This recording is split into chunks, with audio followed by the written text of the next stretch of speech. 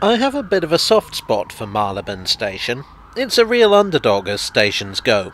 Most of London's mainline termini are grand affairs with magnificent frontages, bold statements that say, "We are here, we are important." Marylebone, not so much. It's located in the back streets. It reminds me of a country house, although I've also heard it described as looking like a low-budget town hall. The point is, it's not very large or very grand. Marylebone was something of a latecomer. It opened in 1899, decades after most of the British mainline network. It was built by the Great Central Railway, and therein lies a tale. Buckle up.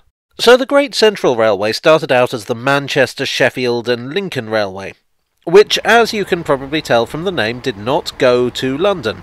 Instead, the trains travelled over the Great Northern Railway to King's Cross, or the Midland Railway to St Pancras. Generally it was not a very wealthy railway, and in fact its directors approached both the Great Northern and Midland Railways about a merger. Neither were keen. In 1864, Edward Watkin became chairman. Now, if you're a regular viewer, you'll recognise that name instantly. Watkin would become chairman of the Metropolitan Railway 8 years later. His grand vision was a railway empire from Manchester to Paris. If you're a regular viewer, you'll also recall that he was a very driven man, not someone who gave up easily, even when he probably should have done. So he decided that if he couldn't use the existing main lines to London in his great scheme, he'd build his own. The Manchester, Sheffield and Lincoln would extend to London and would take on a new name to reflect its new status: the Great Central Railway. Historians are divided on the Great Central and how necessary or even useful it was. You have to bear in mind that by the late 19th century there were already several routes to the north of England. The idea of building another, particularly when your company doesn't have much money to begin with, may be seen as rather foolhardy. Watkin did attempt to get another northern company on board, the Lancashire and Yorkshire Railway, but they weren't impressed. Despite the fact that no one was interested in investing, and the general consensus being that the whole thing was not a good idea, Watkin somehow managed to convince the other directors to go ahead. Finances weren't the only obstacle.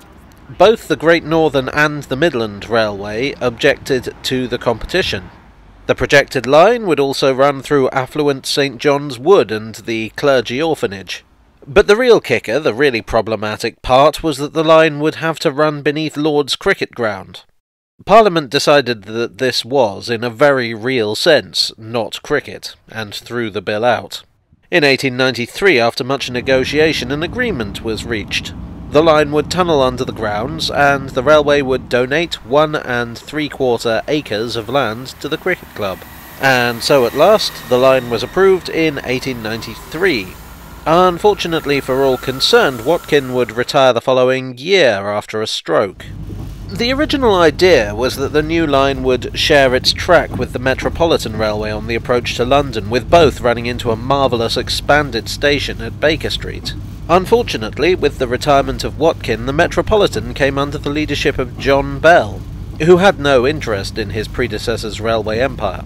The Great Central decided they wanted their own terminus, and for the tracks to be quadrupled to prevent bottlenecks on the way into London, which Bell seems to have rather taken personally.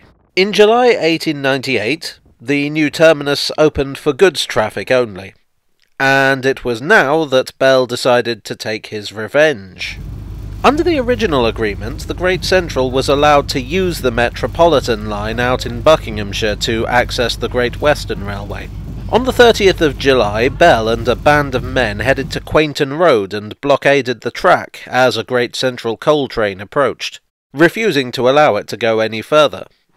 The result of this bizarre move was simply for the Great Central to enter into negotiations with the Great Western Railway in order to build a new joint line into Marylebone, which only made them stronger and put the Metropolitan on the back foot. Nice one, Bell. On the 9th of March 1899, Marylebone Station was ceremonially opened.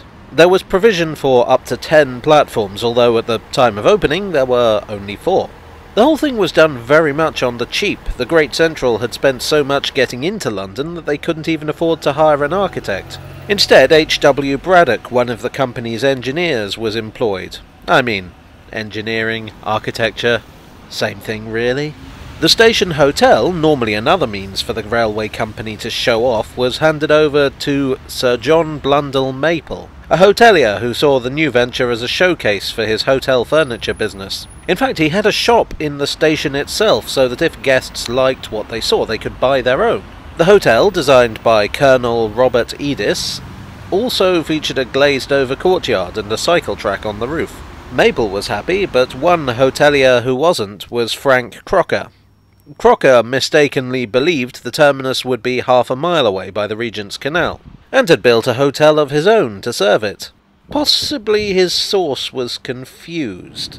The Great Central did have an idea to extend along the canal to the docks, but nevertheless the hotel was not the gold mine Crocker hoped for, and to this day it is known as Crocker's Folly.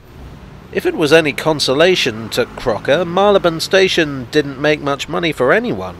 Those 4 platforms were more than the station needed. The first passenger train ran on the 15th of March with 4 passengers. The busiest train that day had 34. The problem was that there was no real reason for most people to use the Great Central. The most important destinations on the route were already served by other companies, which were often quicker. In 1902, Sam Fay took over as general manager. He was a driven man. Under his leadership, the Great Central was going to fight. There would be faster, more comfortable trains and a strong publicity campaign so everyone knew it.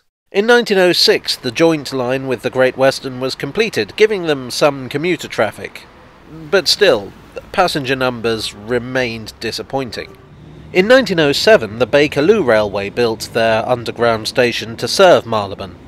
Marylebone had hitherto lacked any underground connection. Originally there was to be a connection with the Metropolitan line, which, for obvious reasons, was abandoned. The Bakerloo station was originally to be called Lisson Grove, although I suspect the hand of Sam Fay in ensuring that the new station would open with the name Great Central. In 1916 the hotel got requisitioned by the government for the recovery of wounded soldiers. 2 major events for the station took place in 1923. The first was that the Great Central was taken over by the London and North Eastern Railway, and the second was that Wembley Stadium opened, which gave Marylebone plenty of passengers on match days. Despite this, for the most part, Marylebone's passenger numbers remained modest.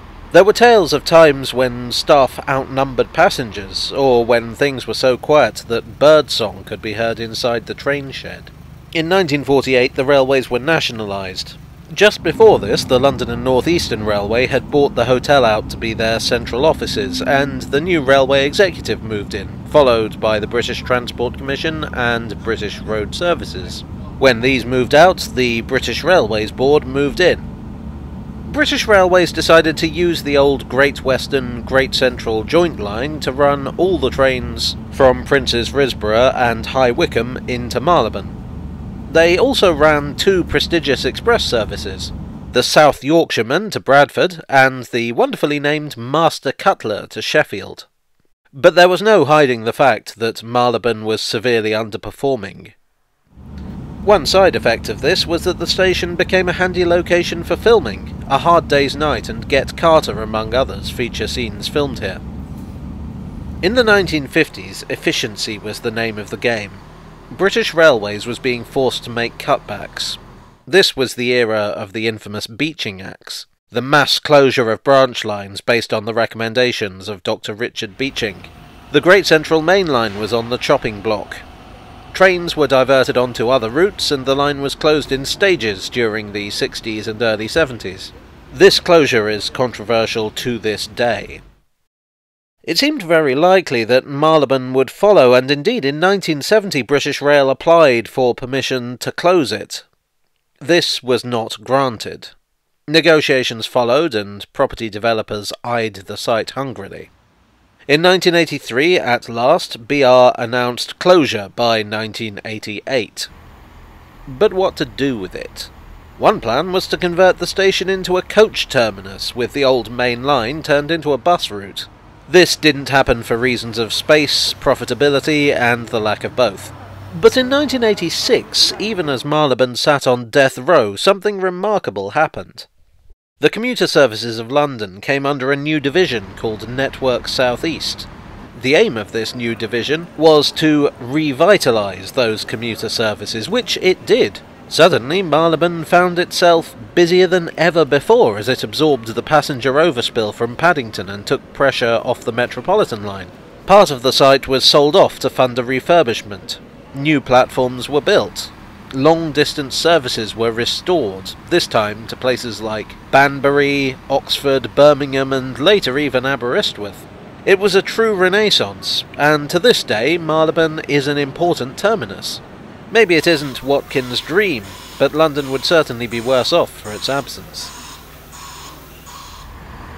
I do hope you enjoyed today's video. If you did, please do hit the like button and subscribe for more content like this. I find Marylebone interesting because of how close we came to losing it and how fortunate we were that it was reprieved. It makes me wonder what would have happened in the long run to other stations that were closed under British Railways. It's a curious thought. Anyway, thanks as ever to my donors on Ko-fi and Patreon. You are the Network South East to my minor terminus. And I'll see you all again very soon. Cheerio.